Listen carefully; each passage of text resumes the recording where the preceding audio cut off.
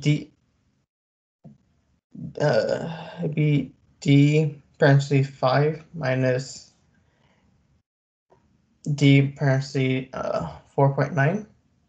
I love it.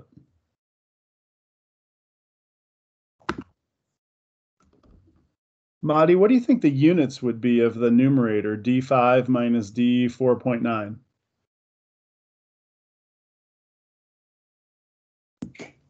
Um, 0.1. So that would be the answer of 5. Oh, shoot, my fault. But what would be the, not so much what the answer is in the numerator, but just what are the units? Like what does D5 and D4.9 represent? The distance. Okay, and what were we saying distance was measured in this case? I think it was centimeters. Okay, love it. What is the 5.0 minus 4.9 that you said is 0.1? What are the units there? Anybody? Go ahead.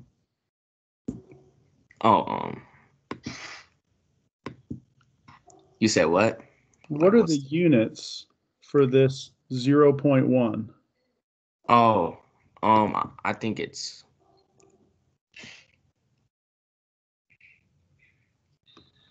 I don't know.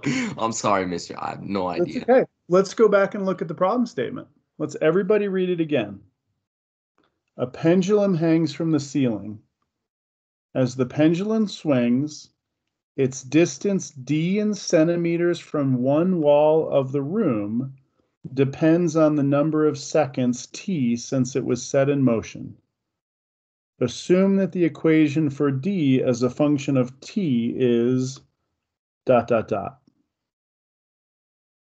Now, what does everybody think that 5.0 and 4.9 represent?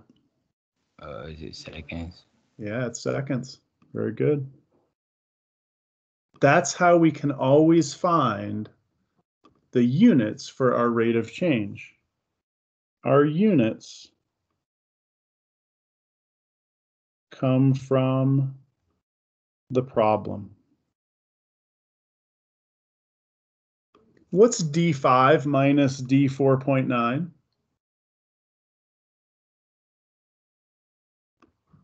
What's the number that goes in the numerator?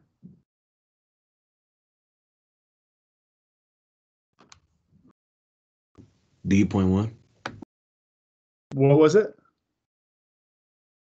Is it D.1? Nope. Shares. We're going to need a number. Remember, when we plugged in D5, we got 95, didn't we? So we'll need to do that same kind of thing that Ariana helped us with. But instead, we're going to use the y we have in our calculator at 4.9. Has anybody done that math yet?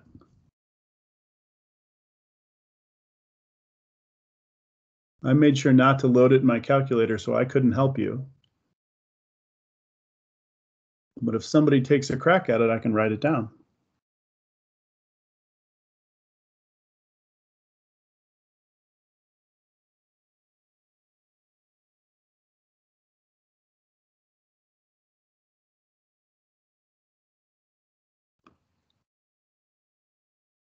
Wait, mister, I think I'm plugging in the equation wrong because every time I like do it, I always get like 109 point something.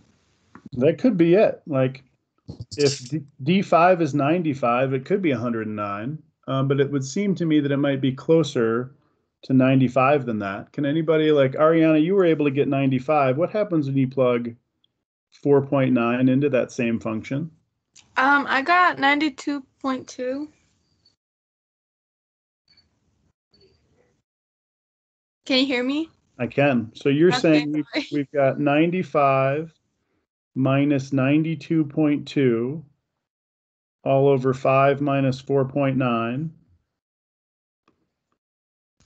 Maybe somebody should check Ariana to make sure her 92.2 is right. But if it is, it's 92.5, not 5.2. okay. So that would mean 95 minus 92.2 might be 2.8 centimeters. 5 minus 4.9 is 0.1 seconds. Again, assuming Ariana and Isaiah's numbers are right, what's 2.8 divided by 0.1?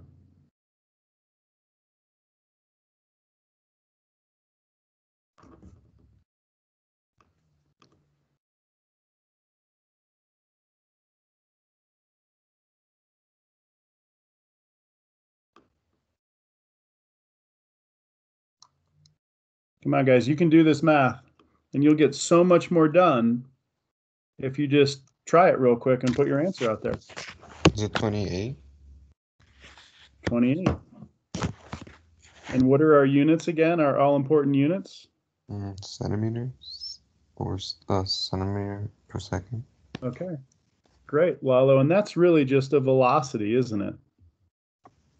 I wonder if that represents how fast the pendulum is moving away or toward the wall. What do you guys think? And if so, we have to make a decision.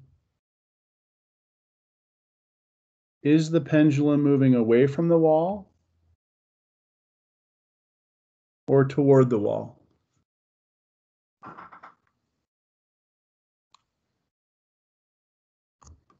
What kind of number is 28? Positive or negative?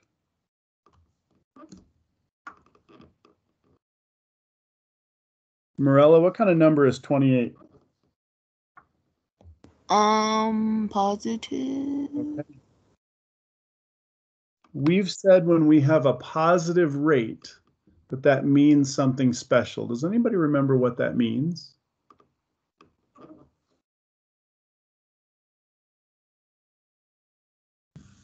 It's going up. Okay, it would be going up or it would be increasing, wouldn't it? Yeah. But in this case, our pendulum doesn't go up. How does our pendulum go? Sideways, like. Yeah, goes sideways, right? We're either moving to the right or to the left. So in this case, do you think positive represents to the right or to the left? You might think about a number line. To the right. Yeah. Positive rate would mean distance is increasing to the right.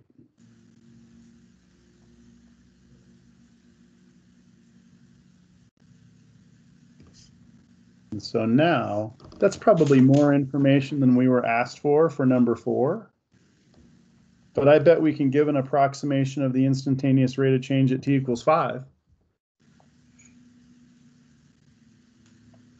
We would say 28 centimeters per second.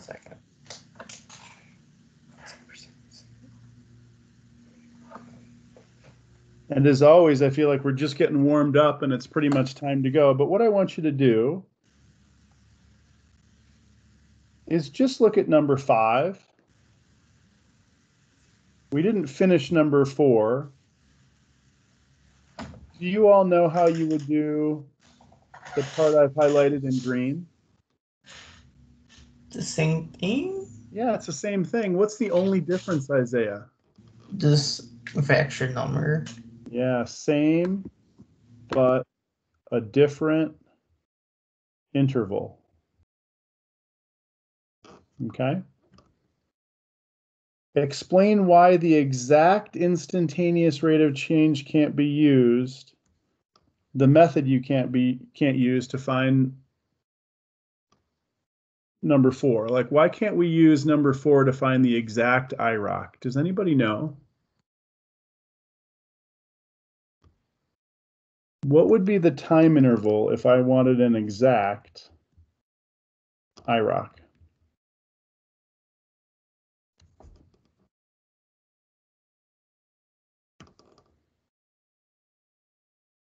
What time would we want?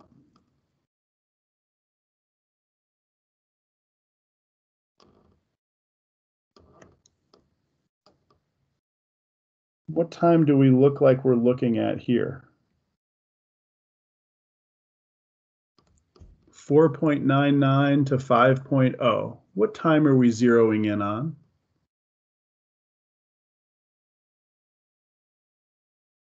What do you think, Moses? Answer, honestly, I got no idea. I'm still confused on how to even plug this thing into the calculator because I keep getting the wrong answer. Okay, I hope you come to office hours then so I can help you. I will. Good, good. We got to go. I have to go teach another class, and College View students have to go to another class. But for people that aren't in College View, you might stay on this channel and see if you can't talk through. The answer to number 5 is we're trying to find an exact IROC at t equals 5. That's what instantaneous means.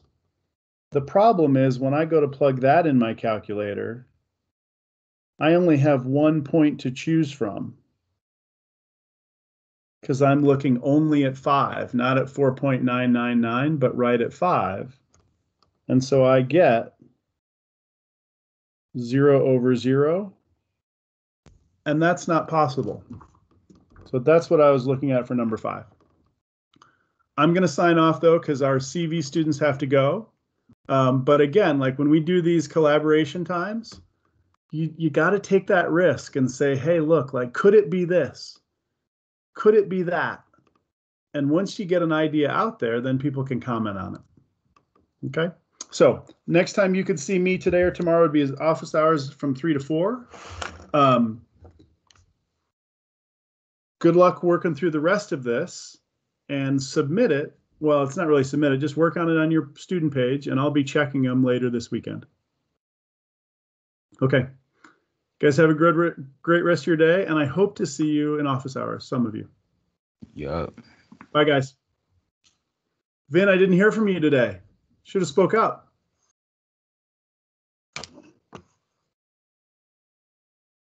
Sorry. It's okay. Goodbye, Mr. Efron. Bye, Vin. Have a great day.